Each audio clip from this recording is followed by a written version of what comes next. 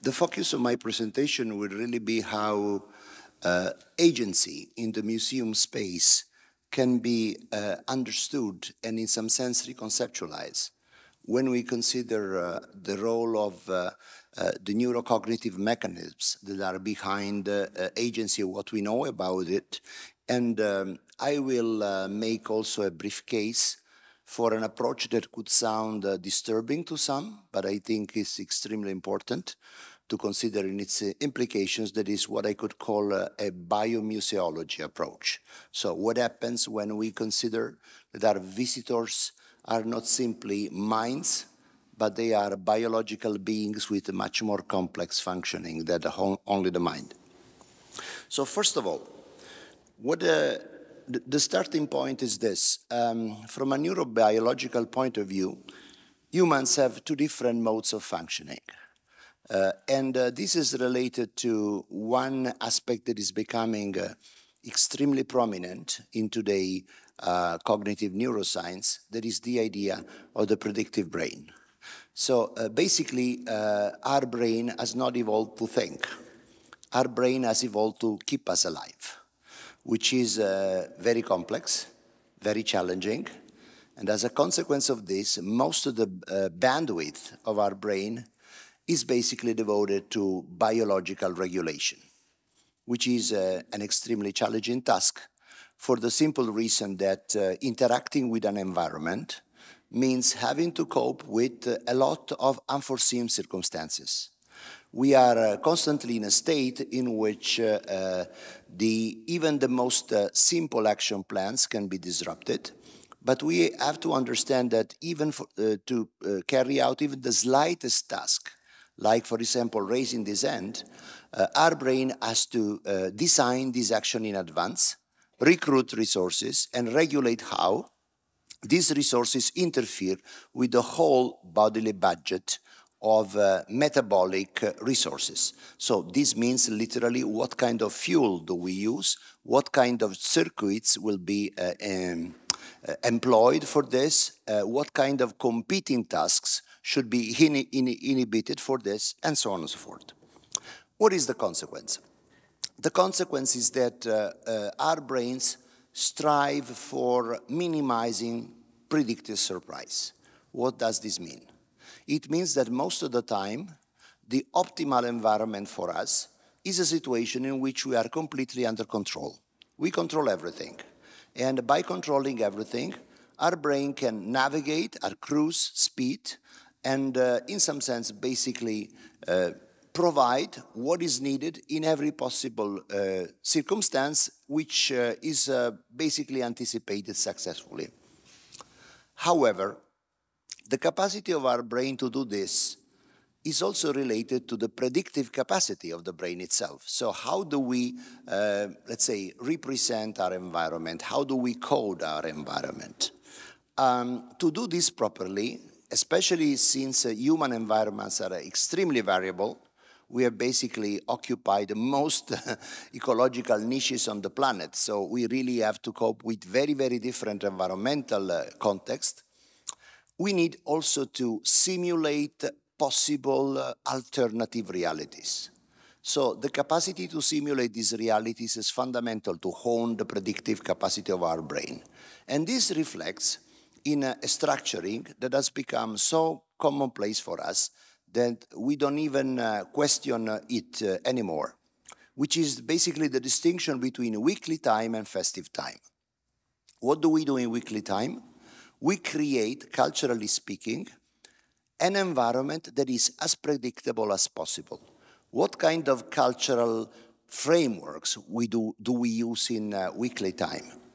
Social norms, conventions, language, everything that can literally reduce the uncertainty about what other people are doing, what are we doing in a specific context, because in this particular context, that of weekly time, that is generally also our professional context, we understand that errors are very costly. So minimizing surprise is fundamental. But this is not enough. If this was all there were, basically we would be unable to cope with changes in the environment because we would be accustomed to a situation in which everything is predictable.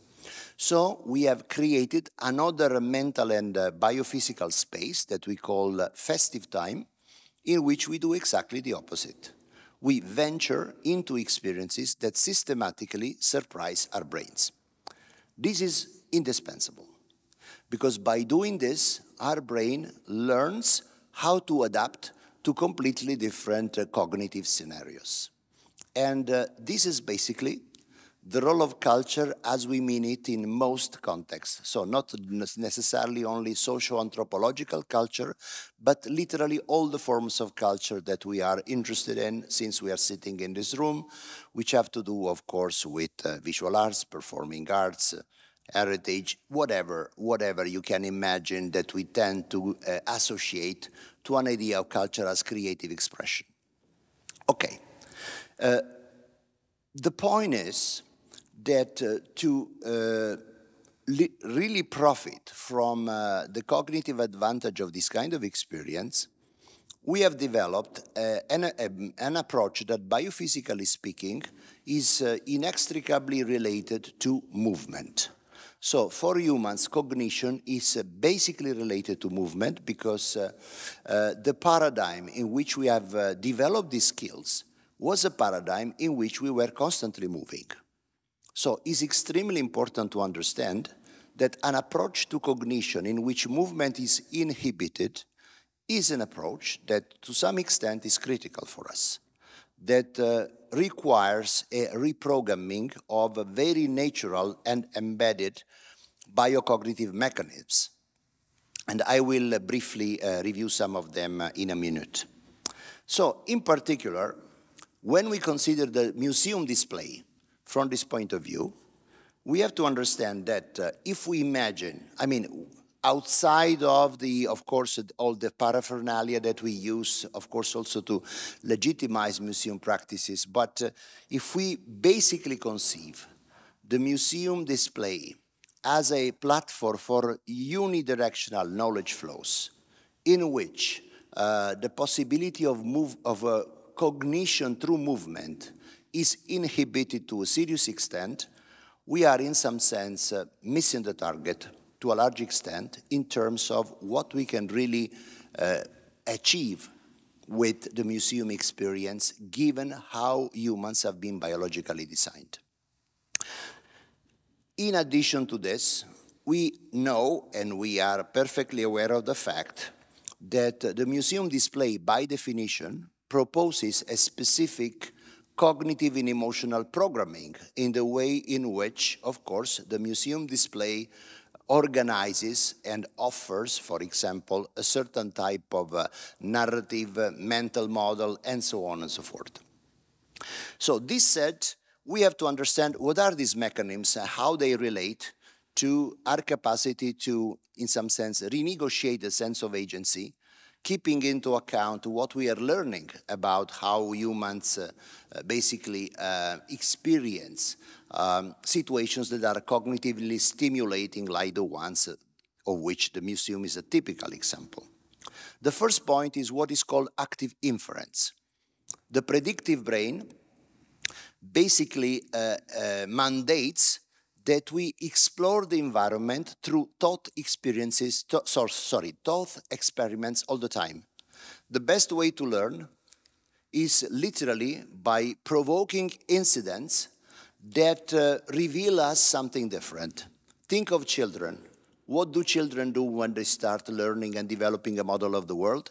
They try to do everything that they can to break the rules. This is literally mandated by the inference engine of their brain. The only way to really understand how the world works is to break the rule all the time and to understand what is the consequence of breaking these rules.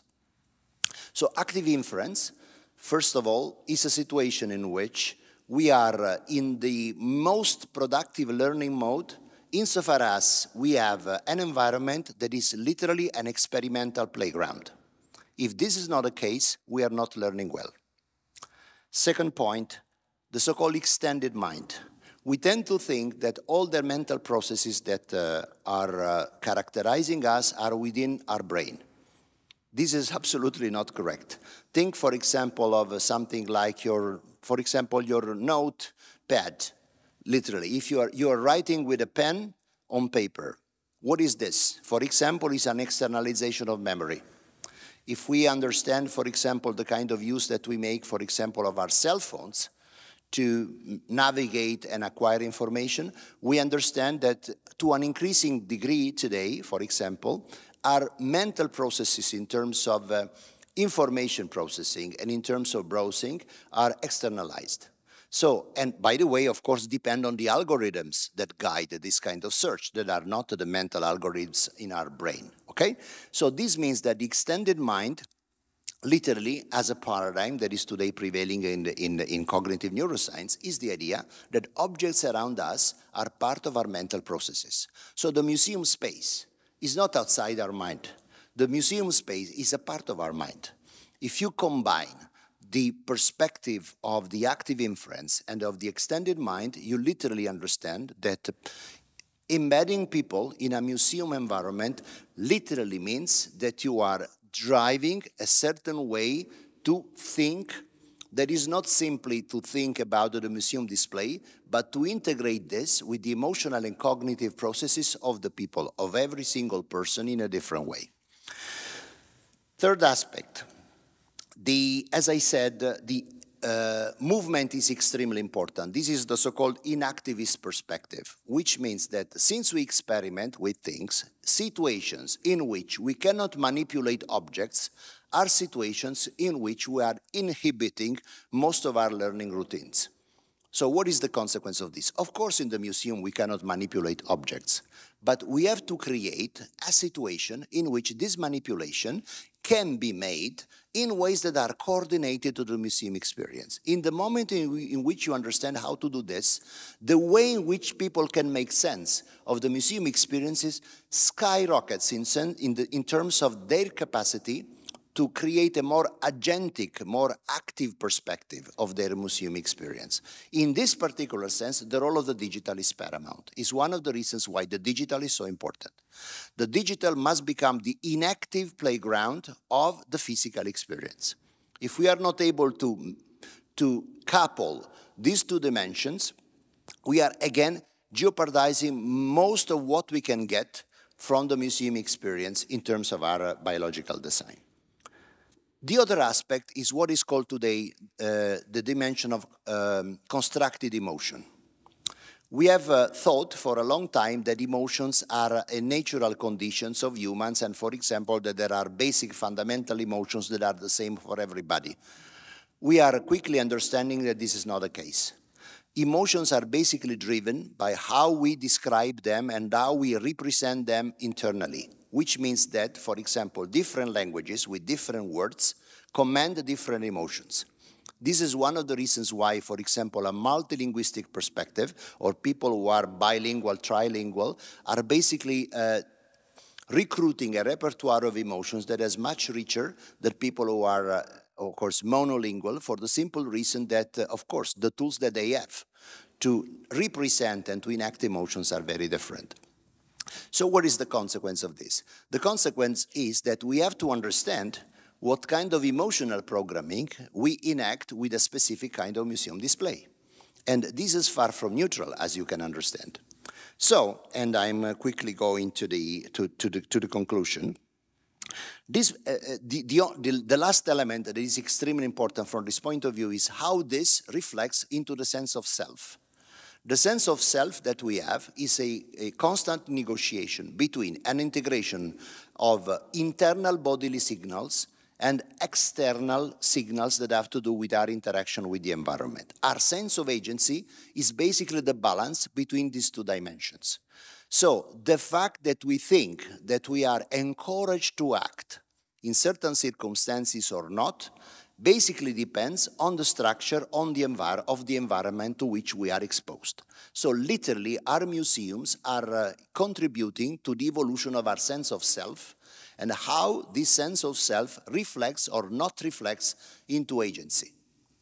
In the moment in which we start to think of why so many people are intimidated by museums, or people are not really able to get from museums the kind of experience that we wished for, we probably have to understand that this has to do with the fact that we are systematically ignoring 95% of the complexity that I'm just mentioning to you in this particular circumstance. So how can we get some more insight into this?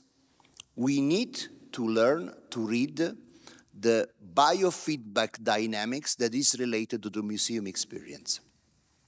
Eye movements, skin conductance, all aspects that we tend to think are, oh, no, these things are really like a sort of big brother kind of monitoring of what people do, is something that we don't want to see in our museums.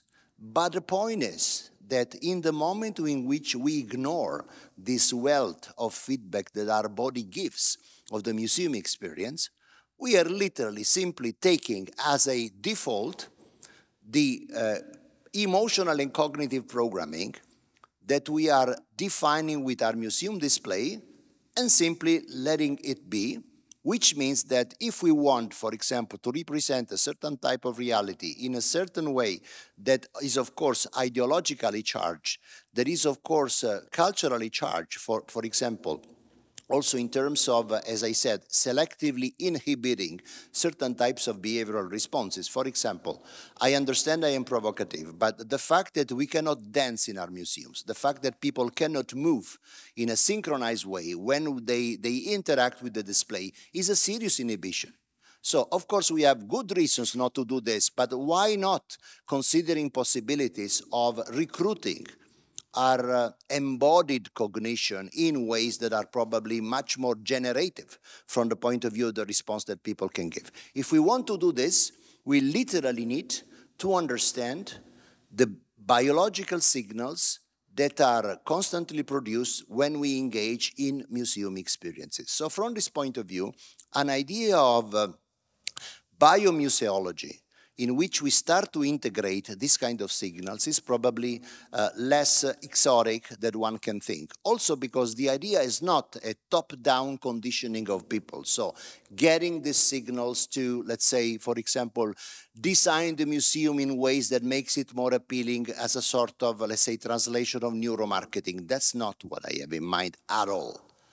What I'm thinking of is the possibility to offer to the same visitors a deeper insight of how they react, how they respond to certain types of displays and museums experiences to, let's say, make them more aware of the possibilities, of the potential of the museum visit. And this, by the way, builds on two very important building blocks of pedagogy, not necessarily only museum pedagogy. One is John Dewey, because, of course, this kind of perspective, especially when this perspective is socialized, when we understand that this agentic perspective is at full potential, when we consider how people synchronize and how people socially interact within the museum space. And the second one is, of course, Paulo Freire, is the conscientization of the experience. You understand what are the constraints through which you access this kind of experience. So I understand that this is a, let's say, big leap, but also at the same time, one of the really interesting reasons why we had the digital today is exactly this. If we think that the digital is simply about a better marketing or offering people some more experience, let's say, in a non-physical space, we are probably not even scratching the surface.